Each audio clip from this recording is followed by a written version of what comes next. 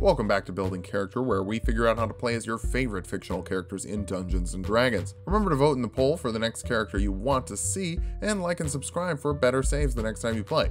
Maybe. This week we're looking at the leader of the Jedi Knights, Yoda. Making his first appearance in The Empire Strikes Back in 1980, Yoda has been a staple of the Star Wars universe, keeping the dark side of the Force in check. I'm Yoda. I'm a soldier. I'm loaded and soldier. I thought I told ya.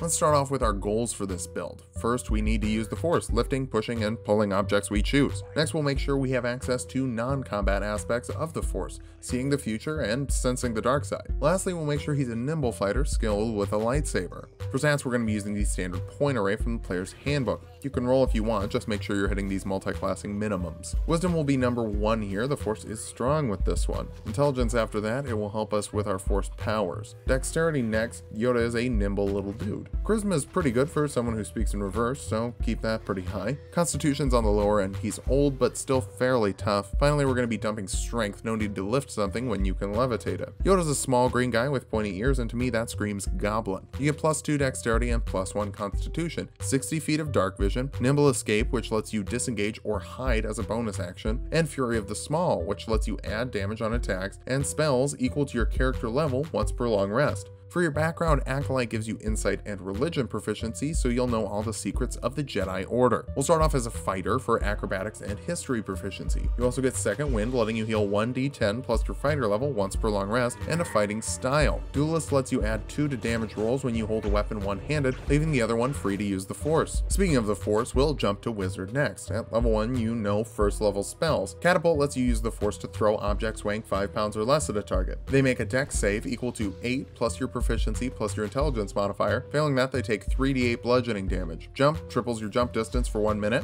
Identify lets you determine what school of magic and what a magical item does. Featherfall removes fall damage on up to 5 creatures by slowing their fall speed. Charm Person is a Jedi mind trick, charming a creature that fails a wisdom save for 1 hour. Detect Magic lets you see magical auras for up to 10 minutes, allowing you to sense what type of magic they are as well. While all 6 of these spells can be in your spell book, you can only have a certain amount prepared per day. That amount is your intelligence modifier plus your wizard level. If you lose this book, you'll have to make a new one, so keep it out of any flammable trees. You also get some cantrips. Light is a light you affix to something, perhaps a saber, that creates bright light in a 20-foot radius and dim light 10 feet after that. Mage Hand lets you move small objects within 30 feet of you at will. True Strike gives you advantage on your next attack, but it takes a whole action and forces you to maintain concentration until you make that attack. It's not great, but Yoda is a patient fighter, so it's in character. Level 2 wizards get to choose a school of magic. We'll be looking into the School of Divination. This gives you a portent, meaning that you can roll 2 d20s at each long rest and keep those numbers. You can replace an attack roll, ability check, or saving throw with one of these rolls before the roll is made and use it on any creature you can see.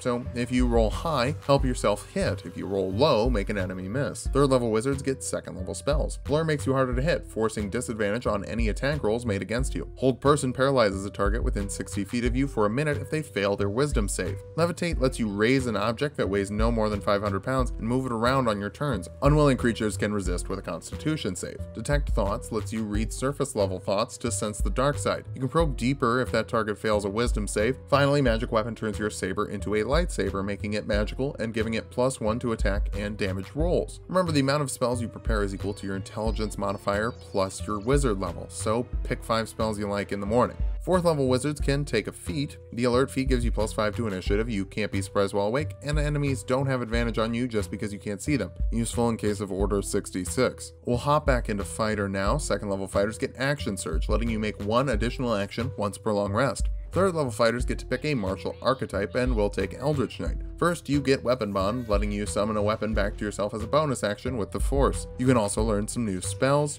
2 cantrips.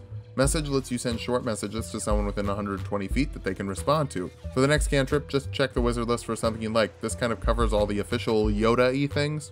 For 1st level spells, Mage Armor gives an unarmored target AC equal to 13 plus their dex modifier for 8 hours. Thunder Wave creates a 15-foot cube in front of you that forces a Constitution save and deals 2d8 thunder damage to creatures that fail, pushing them 10 feet as well. Finally, Shield increases your armor class by 5 as a reaction. You're a multi-classing caster, so look at the multi-classing caster chart on page 165 of the player's handbook. Wizard levels count as 1 and Eldritch Knight levels count as 1/3 for determining what level of multi-classer you are. Level 4 fighters get an ability score improvement, raise the intelligence for higher saves and better spells. 5th level fighters get an extra attack, so you're swinging that lightsaber super fast, making 2 attacks instead of 1 when you take the attack action. 6th level fighters get another ability score improvement. Once again, higher intelligence, higher saves. 5th level wizards can learn 3rd level spells. Haste gives a target of your choice double movement, advantage on dexterity saves, +2 AC, and another action on their turn, letting you jump all over the place, dodging enemy attacks. Protection from energy gives resistance to acid, cold, fire, lightning, or thunder damage to a target of your choice. The lightning would be useful against the Sith. Counterspell is a reaction. It shuts down a spell of 3rd level or lower automatically and can shut down higher level spells with an intelligence check of 10 plus that spell's level. 6th level wizards get expert divination, meaning that if you cast a divination spell of 2nd level or higher, like detect thoughts, you get a spell slot back equal to or lower than the one you used. Can't ever go higher than the 5th level, so don't go too crazy on it. At the 7th level of wizards, you can learn 4th level spells. Arcane Eye lets you create an invisible eye that you can see through and move it 30 feet with an action. It lasts up to an hour and can move as far as you want without going to another plane. Locate creature is better for finding someone specific within 1,000 feet of you, which it does instantly and lets you know if they're moving. 8th level wizards get an ability score improvement. I think your dexterity could actually use some help here. Otherwise, round off odd numbers in wisdom or constitution. 9th level wizards get 5th level spells. Contact Other Plane lets you communicate with creatures on other planes, like Qui-Gon. Make a DC 15 intelligence check, otherwise you take 6d6 psychic damage and go insane until the end of a long rest. But if you don't go insane, you can ask the creature 5 questions, which it will answer briefly. Telekinesis lets you move things within 60 feet of you for a minute as long as you maintain concentration. If you're moving anything unwilling, you make a contest of your intelligence and their strength. You can move things up to 30 feet, but not beyond the spell's 60-foot range. Telepathic Bond lets you and up to 8 creatures communicate telepathically for 8 hours over any distance,